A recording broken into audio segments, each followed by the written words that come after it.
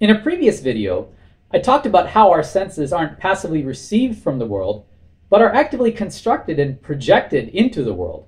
The world is like a coloring book that we color in with each of our senses every moment that we're awake. Now, what about our emotions? They're no less constructed, and they can be projected too.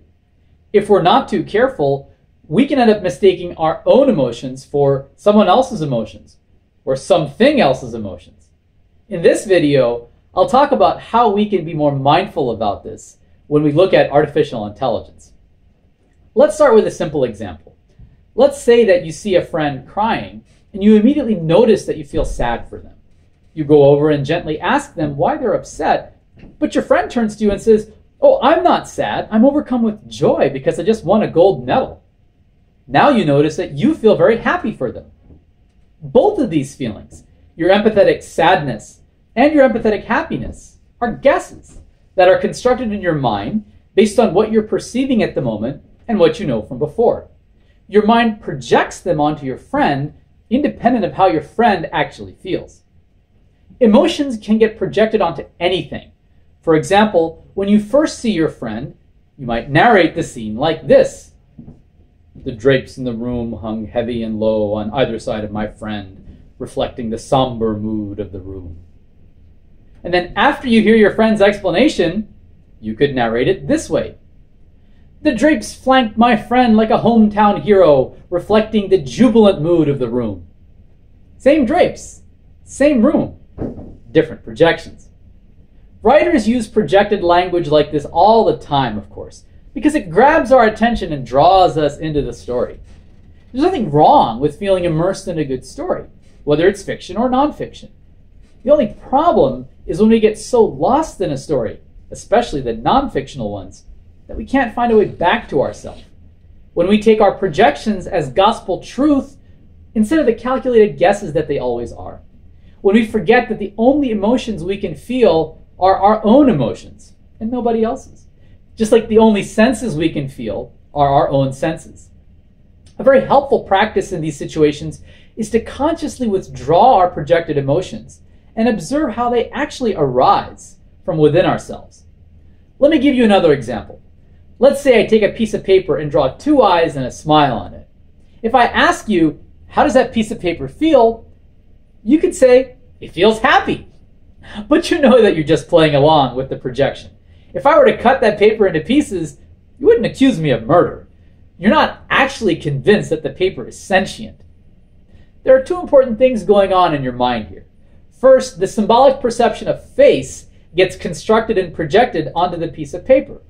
Second, the emotion of happiness gets constructed and projected onto the face that you just recognized. They're both guesses that are quickly made at an unconscious level that then surface in your conscious mind as an integrated conclusion. It's the same machinery at work whether you're looking at a paper smiley face, a video of a person, or an actual person. Now let's bring in artificial intelligence. What AI is doing is helping us expose the limits of this machinery, our machinery, that calculates these guesses and forms these integrated conclusions. For example, if a robot behaves so realistically that it fools us into thinking it's alive, that says far more about our brain's limits than it says about the robot. It's a reminder that we can't trust the conviction of our projected feelings as a sole arbiter of sentience in something else. I also think it's vitally important to respect how much mystery we have regarding sentience. If I ask you, can you feel wonder? And you answer, yes, we can only wonder where that yes comes from. But if we ask a computer the same question, there is no wonder. We can't not know where the answer comes from because we're the ones who invented computers. Until we can invent a computer that we can't understand, I don't see how that can change. In contrast to computers, we didn't invent humans. We don't yet know how to construct sentient beings from scratch. Until we understand how subjective experience arises, until we know where our wonder comes from, this mystery is still there. We need to pay attention to this chasm between our encyclopedic knowledge of technology and our embryonic knowledge of life. If we don't pay attention to this chasm, and if we don't recognize our projections for what they are, we can think we've created something that's sentient when we actually haven't. For example, let's say that you smack around a robot to demonstrate its resilience, and I blurt out, "Hey, don't do that." You ask me why. If I say, "You're hurting the robot," then I'm asserting that the robot is sentient. You could challenge that assertion with some basic questions. Where are its pain nerves? How would we anesthetize it? I'd have no answer. If I reflected on it some more, I could say, "Look, I just feel uncomfortable when I see you hit something that looks like a human." This is a more mindful answer. Instead of projecting away my discomfort onto the robot, I'd be recognizing it within myself.